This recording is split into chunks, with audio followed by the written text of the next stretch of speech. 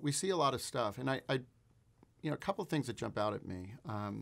The first are that people really don't spend enough time thinking about the business model, right? So understanding the very fundamental basics of who is the customer or are the customers, because a lot of the models that we see today, there are multiple levels of customers and participation.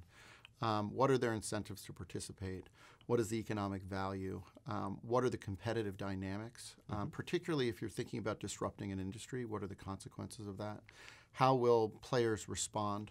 I think oftentimes entrepreneurs believe that if they align closely with the existing players in the industry, that will give them some sort of halo or protection. But the truth is that usually is a destructive path, and it prevents you from thinking independently about the best decisions for the strategy that you're pursuing. So really understanding fundamentally business model and being able to communicate that, whether that's to your employees, to your customers, to your strategic partners, or to your investors.